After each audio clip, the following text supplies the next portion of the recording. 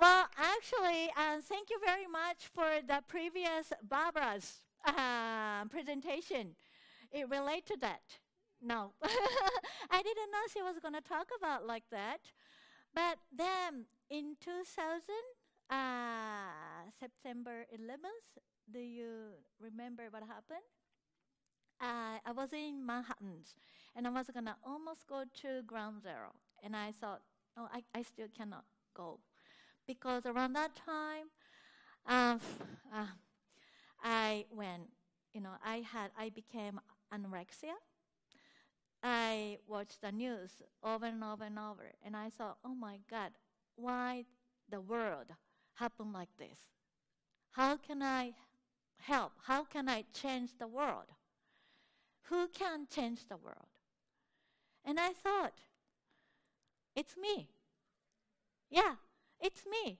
I can change the world from my side, from my point of view.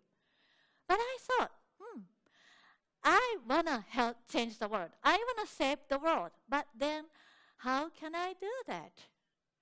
Around that time, I was working for IBM. And I was dealing with the people who are working in New York. That's why, one of the reasons why I thought, oh, how can I do it? Because I was so related to New York, and then I was so related to the people who were living there. But I was wondering, how can I do it? So I couldn't think about anything for a couple of years. Then, boom, I bumped into improv. And I thought, oh my God, the mind of yes and can change the world. So each one of us can think and act in yes and is yes instead of no but. No but is causing the problem, causing the war. So if you can think in yes and, then the world can be happier and peaceful. So I was in the department of training section. So I was teaching presentation and as a corporate trainer. And I started using improvisation in my workshop. And then people loved it. And then they said, yes and works. But they said, well, yes and works in between the people who are using yes and or improvisation. When I go back to the workplace, people are not yes and. So it's kind of awkward, and we get, people get advantage from us saying yes and. And I said, oh, it's not the mind of yes and. If you really yes and, then you accept the situation, but then you can change. You can, transform into a different. If you are yes man, if you just say yes, then people will be getting an advantage from you. But then if you yes and, then you can change the situation. So after I was doing the corporate training, then I got an offer from academia, from a university. I was asked, would you like to be teaching at a university? And I said, yes, and. And then I became a professor of a university, and then I started doing, class, doing some programs to the university students for a while. And then people loved it. I used it, improvisation. And then people just love it, because when you make a presentation like me now, I made a script. Well, not the script. That's a point. But then I am just dealing with the people who are here who want to listen. So when you make a presentation, you don't make a script. You don't make a scenario. So when I teach presentation, so I told them, you don't really have to think about making a scenario, but just connect with the audience, and then, that's why you have to practice improvisation. So people started, learning improvisation around my area, and then people started saying, why don't you come to my school to be a principal of a high school? We are creating a new high school. So this is a home page of my high school, which has just opened in April. And it says the basis of the creating like a school is yes and. It says like the principle of of our high school is based on yes and. So I was a corporate trainer and then professor, and now I'm a principal of high school. Well, around the time I was thinking, how can I change the world? I was so struggled, and I felt so helpless and useless. But now I feel more powerful. I can do to change the world by using applied improvisation. And I became a principal. And now I'm struggled again. I'm dealing with the teachers who are, when I do the corporate training, the faculty developer, I taught the teachers. And then our word now is like from CC to EE. CC is a control and command. So teacher used to be controlling and then commanding. But now teachers' jobs are empowering and energizing from the students, energize the students. But the reality is that teachers are still control and commanding. That my colleagues, not all of them, but my colleagues, 2 of them actually, tells me, you have to be a principal. You should present to look like a normal principal. Normal principal. So I was going like, how can I be a normal principal from being like this? I cannot hide myself. Don't put a ceiling, or don't put me into a box. I am just like I am like this. And then the board member of the high school hired me this way.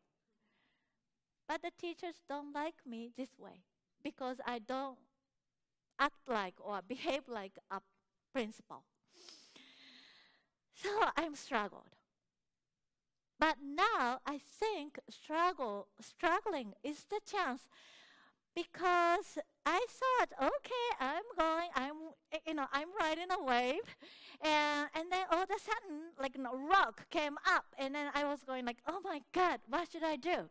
And then this is the point now that I can change myself into a higher level. So I'm not going to change into a normal principal, but I'm going to deal with the teachers why they are saying that. So my job is now to connect with the teachers. What they want me to be or what they expect me to be. Like, we have magazines, says yes and then we have a training. And then teachers say, we understand the concept of yes and. But still, they try to control the students. They try to rule the schools. Because they're scared. They are so scared to be different. They are so scared to be creative. They're so scared to be said by parents, you are not normal. Or your school is not normal. But what we have to do is believe in the students, because students love the idea of yes and. This is the pamphlet of we have a culture festival in September, and students just made this 2 weeks ago.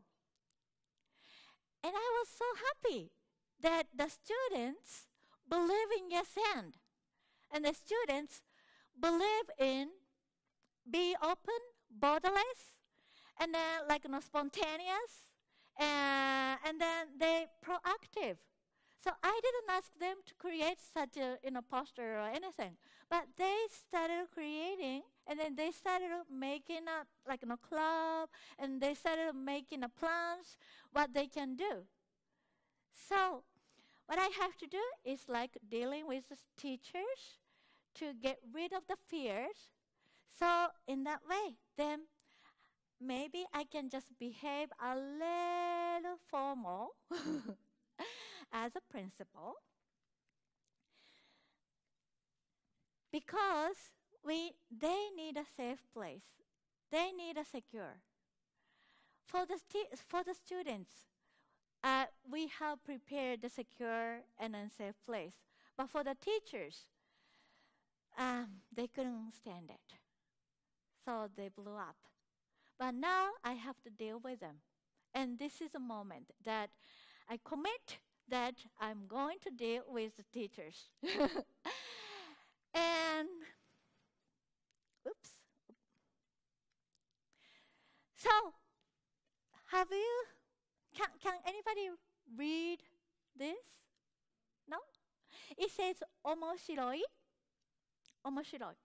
面白い says, this means face. This means white. Like this. 面白い. 面白い means interesting or funny or fun.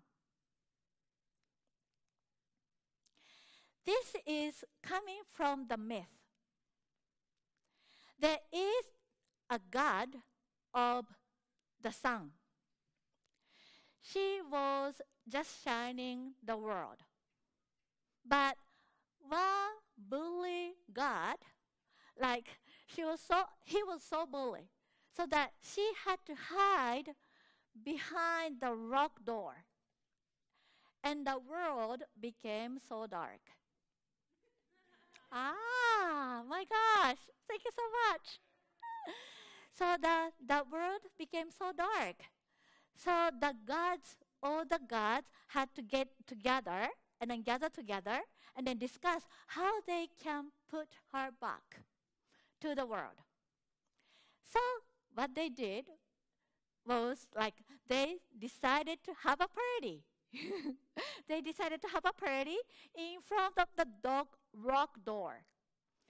So she slowly opened the door, and then the world became light again.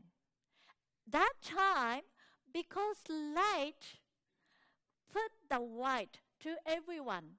Because, see, did you see that light? So, 面白い means interesting and fun. And then I think improvisation can put the essence of 面白い to make everyone look shiny and fun and interesting. So let's make the world a better place by improvisation. Thank you very much.